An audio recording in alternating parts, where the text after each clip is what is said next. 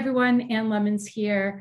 I wanted to talk a little bit today about the top things that are affecting your gut health. The last post I did talk a little bit about the two-way highway we have between the brain and the gut, and how much the gut influences the brain and the brain influences the gut. So when the gut is off balance, that is going to be creating more symptoms in the brain, like mood issues, anxiety, and depression. But having that gut not being very balanced can also create symptoms in other areas of the body, like the skin. I'm hearing a lot about skin rashes lately. So skin rashes or hives or acne, but it can also create symptoms in other areas like your joints or your muscles or organs like your thyroid. So what I wanted to do is talk about, what are some of the things that negatively affect the gut bacteria, which then can just take away some of that protection for the gut wall. So the gut wall starts to become leaky, and then we start to have symptoms. Okay, so let's start with environmental exposures.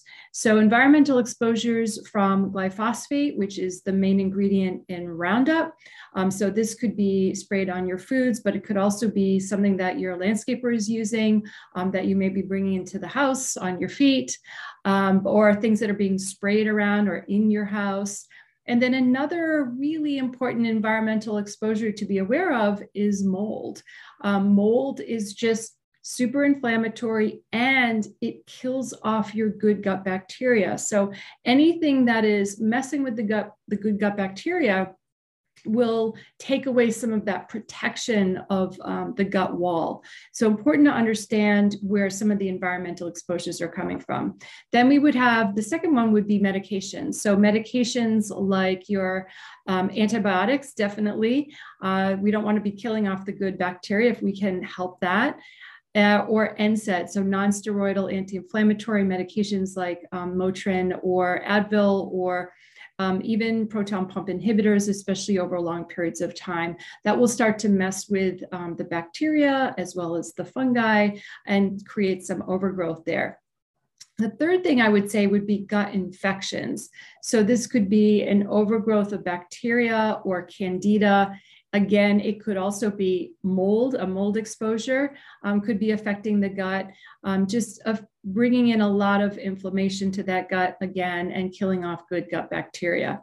Then I would say the fourth thing is inflammatory foods.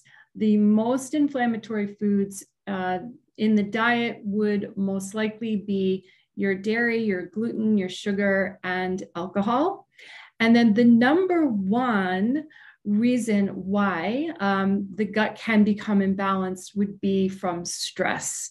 So this could be your everyday stress that's just unrelenting, and even your acute stress. So stress that is not addressed, that's constant and unrelenting, may really negatively affect the gut microbiome. So it can negatively affect that gut bacteria. It can also slow the gut motility down, so things aren't moving out as quickly and backing up, causing more room for bacterial overgrowth.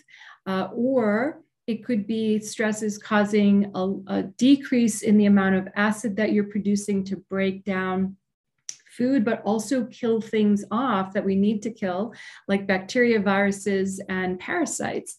So stress, really, really important to address on a daily basis. So not just once a week in a yoga class. This needs to be a consistent lifestyle piece that you're addressing.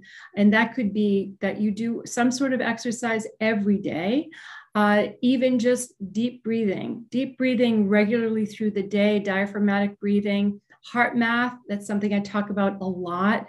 Brought into your daily practice is really, really helpful. Journaling, EFT, emotional freedom technique. There's so many techniques that you can be doing, but it's something that we have to do regularly to reset the nervous system.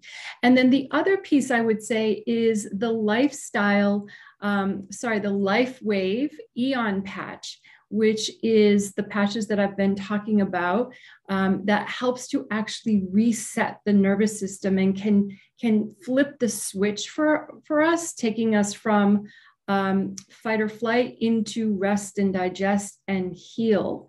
So that's a really beautiful tool that I've been using and getting good feedback for help with anxiety and stress. So if you would like more information about that, please feel free to direct message me. I'm happy to give you more information.